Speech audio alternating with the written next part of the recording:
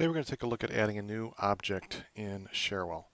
There's three different types of objects in Cherwell Service Management. There are major objects, supporting objects, and lookup tables. Now the major objects are the ones that you usually will see in the new menu. So something like the incident, the problem, the change request, the customer record, configuration item records. Whenever we see something in the new menu, those are major objects.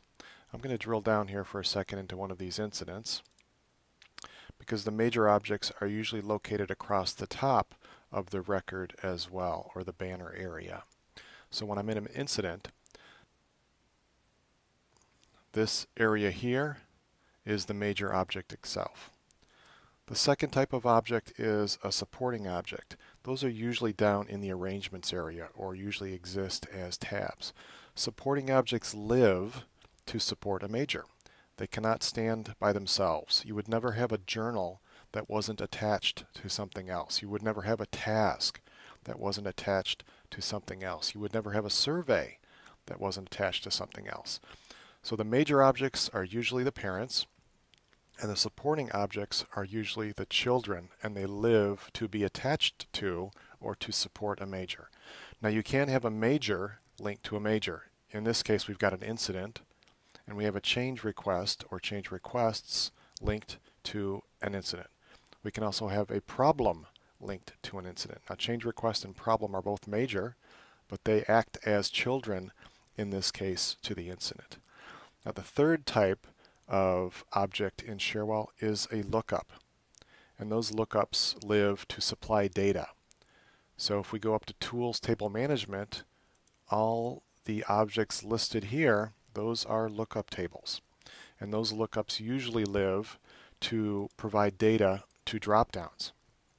So if I go back to my incident here, and let's find an open one, if I click on something like the call source drop-down or the category drop-down, that's lookup data. So that's a lookup table that's providing data to a drop-down. Now I'm going to go ahead and open up the admin tool so you can see where we can add those objects. So I've opened a new blueprint in the admin tool, and you'll see our object types: major, supporting, lookup. Now you see another radio button here called group. So what groups are, those are a set of business objects that share common fields. So if I click on groups here, you'll see that I have customer. Now I've got customer internal, but maybe I've got customer external, or maybe I have employee, or vendor, or student, or faculty. So the advantage of the group object is you have a leader that acts as the root, in this case customer, but he can then share fields among his child records. So every customer is going to have a first name. Every customer is going to have a last name. Every customer is going to have a full name. Every customer most likely will have an email address. So instead of creating those 4 fields multiple times, we only have to create those 4 fields once, and they can then be shared across all the members of that group. Now I'm going to go back here to major and just show you how easy it is to create a brand new object. So I've highlighted major. I can click on new object. And when I do that, you'll see over on the right I have a few new choices, one of which is new business object. Now I can create an external object as well, which could be linked out to another table in SQL in another database somewhere, but for today's purposes I'm just going to click new business object. When I do that, I get my new business object screen, and I can name that. So I'm just going to call this notification. When I do that, you'll notice that Cherwell gives the object a plural. And if I had spaces here, like let's say I call this notification OBJ, you'll see that he takes out the spaces for the internal name because Cherwell knows that SQL does not like spaces. Now I could have put an underscore here, and it would leave that underscore for me because SQL does allow underscores. But in this case, I'm just going to get rid of that last data and just call this table notification. Now by default, track creation, track modified, track owner, and track team owner are all checked. If I leave those checked and I click OK to create this object, he's going to create a few fields for me automatically. Now by default, every single object every single thing in Cherwell has a rec ID, a random 42-digit ID that's created basically with the new ID parameter from SQL. If I leave the track creation checked, Cherwell's also going to create me a created date time field, a created by field, and a created ID field.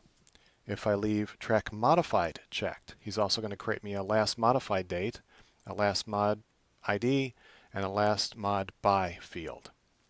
Same if I leave ownership and team owner, it's going to create me a owned by field, owned by ID, owned by team, and owned by team ID fields. So if I don't want those fields, or if it doesn't make sense to have that type of tracking turned on for this particular object type, I could uncheck any of those. I can also have this object show up on the new menu. If I don't check that, when I publish this, this particular object called notification will not be in that new drop-down. Same with searching. If I uncheck Show in Search Manager, if I go to File, Search, or do search over here, he will not show in that list. I won't see notifications anywhere there. So if you want this object to show on the new menu and in the Search Manager, I have to put a check on both those. Also one steps. If I want to build one steps against this object, I have to have this checked, otherwise he will not show in the one step manager. If I want to build expressions against this object, I have to put a check here, otherwise he will not show up in the expressions manager. I'll click OK, and there's my new object. So he gave me the rec ID and he gave me those tracking fields automatically. Now I can start adding my fields. So I'm going to type in notification ID.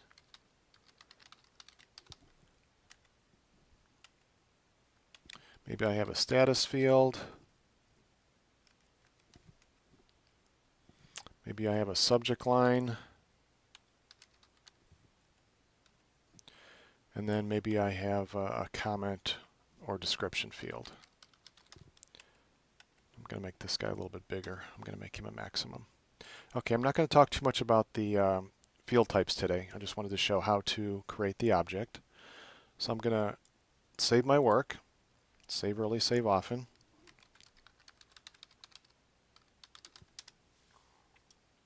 If I try to publish this now, I'm going to get an error because I don't have a form and I don't have a grid. Every object in Cherwell has to have the object itself, which is usually represented by the little Rubik's Cube here. Has to have a form, has to have a grid. Now with major objects, you see two more icons. You see a relationships icon and you see a form arrangement. That's the area with the tabs along the bottom. You do not have to have those. So I could create the form, create the grid, publish this without actually creating any relationships to other objects or without having a form arrangement. It will allow that. I could come back and do those later. Let me go ahead and create a new form. I'm going to click on the Edit Form, and I'm going to use my Form Wizard. Form Wizard. I'm partial to the orange theme.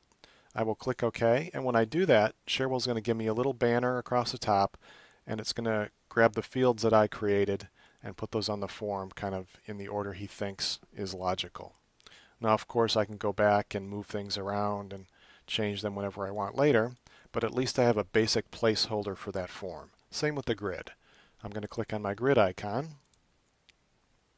I'm going to use the Grid Wizard.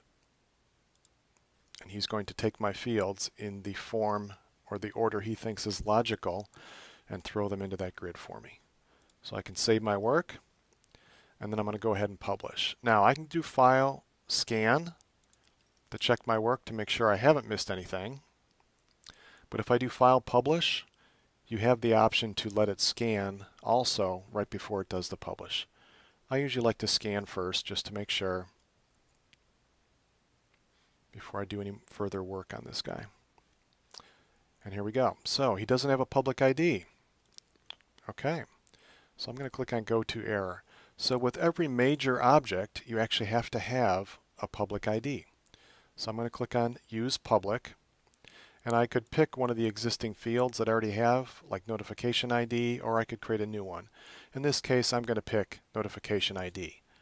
And Cherwell knows that he should create an index on a public ID for you. So I'm going to say yes to that.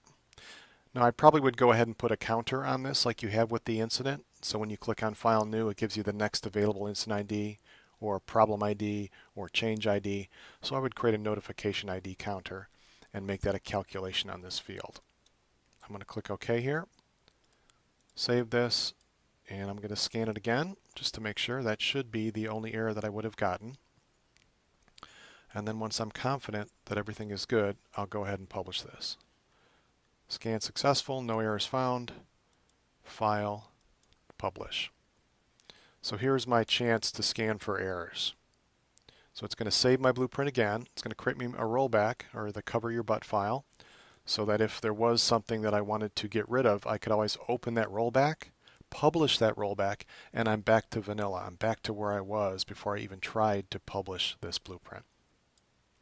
Now if I want this object to also show in my search menu, there's one more step I have to do. I'm going to go back in and edit the business object, go up to Biz Op Properties at the top, then over on the left I have a Search Results lookup. So I have to make sure that I've turned on full text search, and I have to show in the quick search menu. So that'll make him show up in the search in my task pane on the left. If those two are not checked and you publish your blueprint, that object will still show in the new because you checked show in the new menu, but it won't show in the quick search. So now that I've got that done, I'm going to go ahead and publish. And I shouldn't get any errors this time. And since I had the client tool open already, the end users are not going to see these changes. What they'll need to do is go File, Log Out, log back into Cherwell, or I'll show you in a second here when this is complete. If I go to my client tool and go up to Help, Reload Definitions, that will pull down the latest definitions from the application server, so they actually don't have to log out. Now if I go to the new menu, there's my notification, and if I go to my search menu, quick search, there's my notification. So they don't actually have to log out. You can publish with them in the system. Of course, that's not the best practice. You should be doing this during your maintenance window or your change window and have submitted this change as an RFC. But if they did have to be in the system, if this was kind of an emergency thing, you had to push something out, they could be in the system and go to Help Reload Definitions to see your latest changes. So that's the easy way or a quick way to So that's adding a new object in Cherwell Service Management.